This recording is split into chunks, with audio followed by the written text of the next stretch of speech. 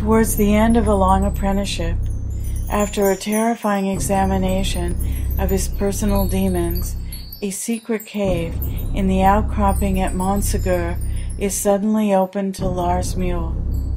Inside he finds himself in the presence of O, a mysterious, disembodied being. O tells Muhl, everything man longs for is, and has always been, within his reach. Like Paulo Coelho, Lars Muhl was for many years a successful singer-songwriter who, concurrently with his work in the music business, studied the world's religions and esoteric knowledge.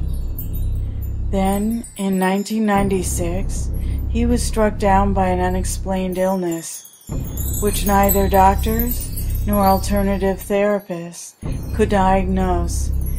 Through a close friend's intervention, Muhl was put in touch with a healer, who after a single phone call was able to bring him back to life.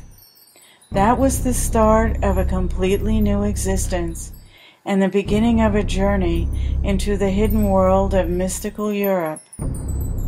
Travel with Lars from his home in Denmark to Montségur in southern France, where he meets his healer in person.